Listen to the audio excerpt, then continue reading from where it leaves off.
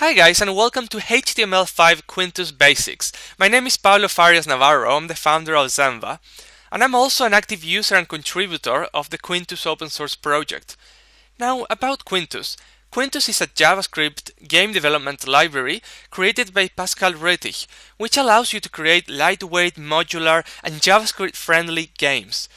So this awesome project is not a porting of an external game framework, but it's really conceived within JavaScript, making the best of their language.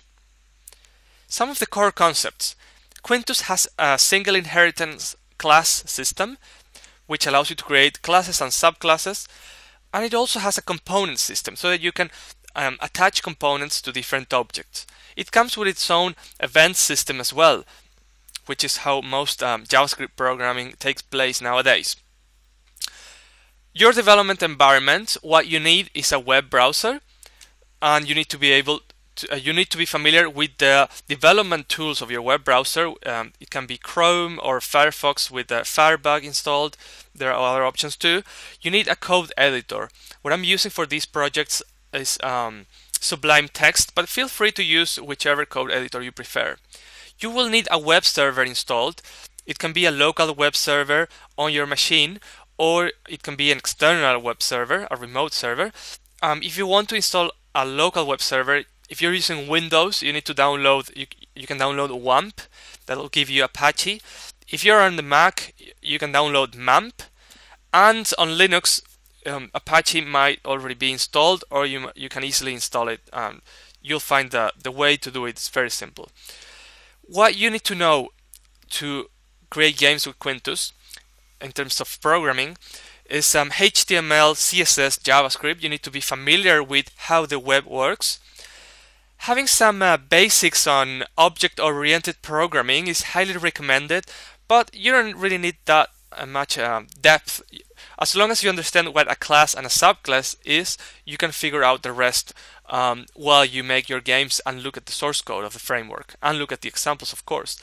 You also need to be able to install a web server and know how to access files from your web browser using this web server.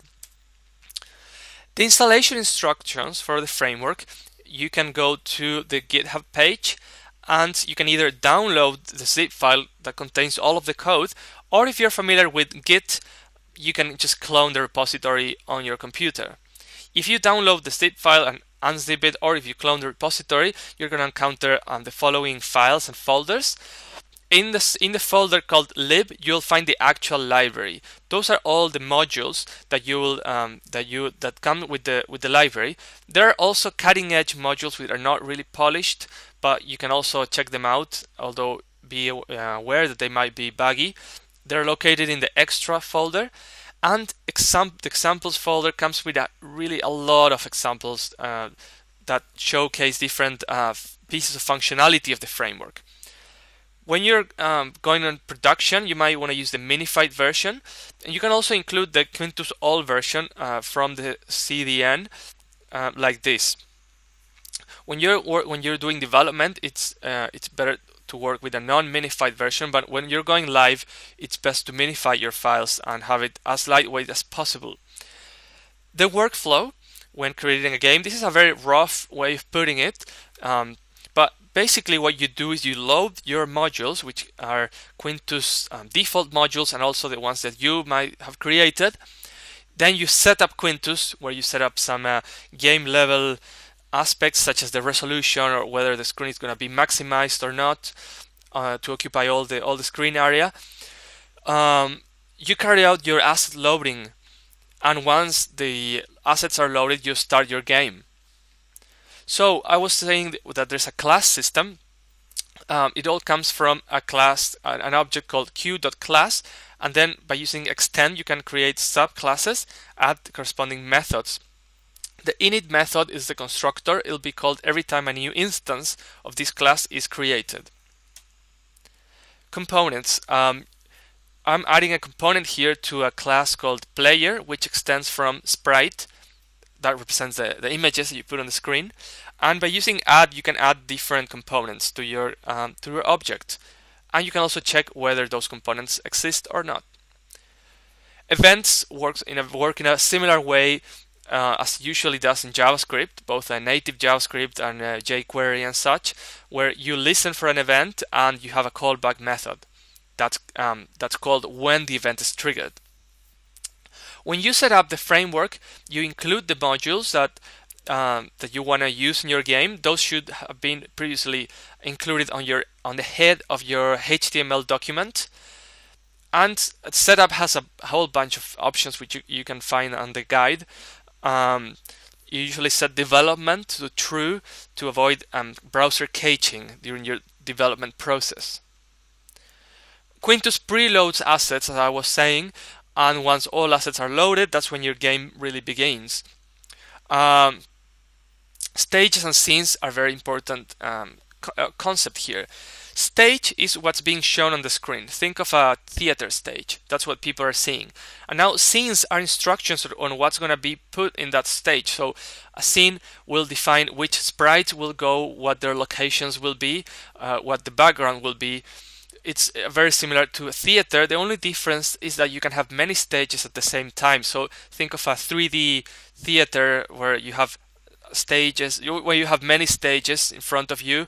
So you can have some stages that are in front of other stages, and they usually don't interact with each other.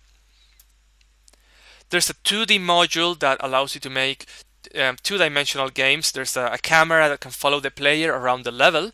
There's some basic 2D physics support and support for tile-based games. Some other things that are included: there's an input method, there's animations, there's sounds. There's also support for TMX files, which are exported from the game editor called Tiled. And what happens if you get stuck? How can you learn more? Where can you find the answers?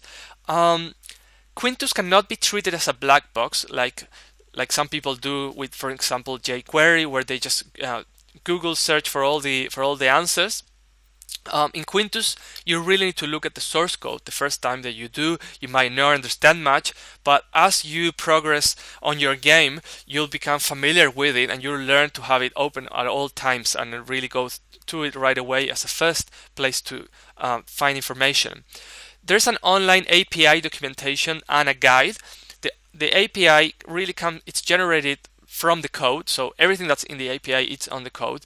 And the page where you'll find all of this is HTML5 quintus.com, which is the homepage of the framework. There's a silly example in here of a platformer game. You can take a look at the code as well. And if you go to docs, there's the guide that I was mentioning. That's really a must read if you want to make games with Quintus. You really need to have at least one read at this whole thing. And then there's the documentation of the API, which, as I mentioned, is really generated from the code. So the things that are here are also on the code, but you might find this easier to browse. That's really up to you. There's also tutorials. You can find the links of the latest tutorials in here. I've created some of them. They're on my site, gamedevacademy.org. If you go to tutorials and then you find Quintus, there you'll find my Quintus tutorials. And well, if you visit my site, it won't hurt if you click like and follow, as that always helps and encourages me to keep on creating content. So the other place is the Google Plus community, but you really need to ask there only if you've gone through the source code, if you've looked in the API, if you've looked on the guide, if you had read the tutorials at one point, so that you know that the answer is not there. Because people at the Google Plus community, they're very friendly. Nobody's getting paid here, but it's best if you can only ask things that are really worth that give value to other people as well. So if you ask something that's on the first page of the tutorial, of the documentation, it's best if you don't. So that's pretty much it. What happens if you get stuck?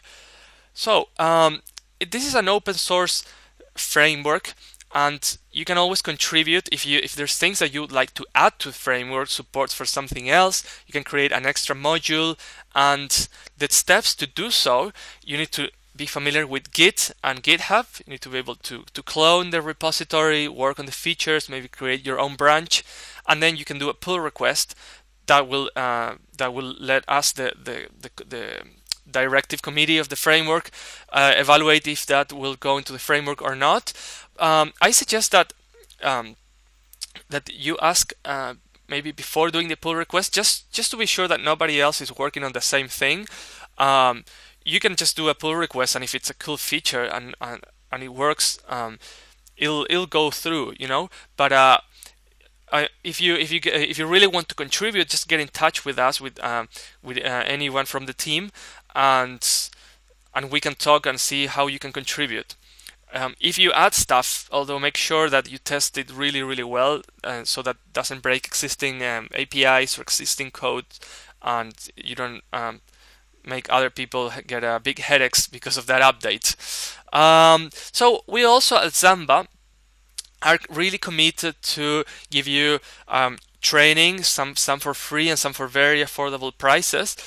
We have courses on how to program in HTML5, on how to make apps, mobile apps, cross-platform apps, how to publish them onto different platforms, the Android, the iOS, BlackBerry, and we're always adding new things. And we also have a set of HTML5 game development courses. So there's one on the Lime.js framework, which is a really awesome game framework that you can have a play with as well. We have one that teaches you how to work with the canvas directly. That's create a HTML5 game from scratch. So that really goes to the bone when it comes to the canvas. It's not using any of the frameworks. And we also have stuff on web development, and libraries like jQuery. So yeah, thanks for listening, and feel free to take a look at any of these things.